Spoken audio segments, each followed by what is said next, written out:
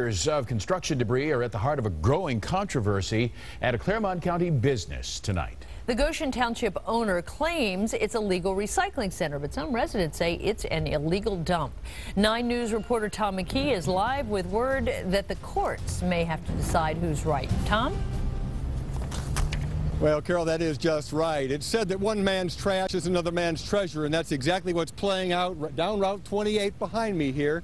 This is known as the gateway to Goshen Township, and this dispute is playing out in full view of the entire community.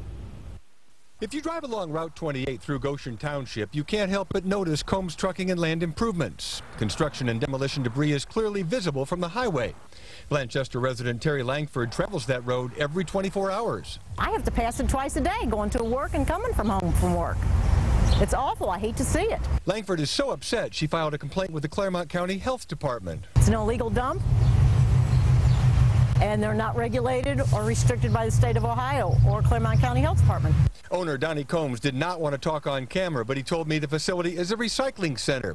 His sign says, "You pay, you dump," and makes it clear that he accepts construction and demo materials only.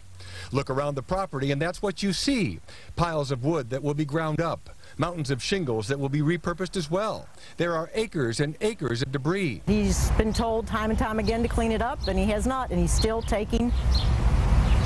Combs insists because he's a recycling facility, he does not have to have a permit, he does not have to have a fence, and is not posing any health problems to surrounding homes or businesses. This business is my livelihood, he told me. I work sun up to sun down to make a living. Langford doesn't mince words, though, about what she'd like to see. Cleaned up and shut down. I'd like to see him shut down and to clean the whole entire area. Now, Combs has spent 30 days in jail before in a dispute over property's condition here. There's another hearing, Carolyn and Clyde, and that's going to be July 27th. That's in Claremont County Courts in Batavia, and that's a contempt hearing.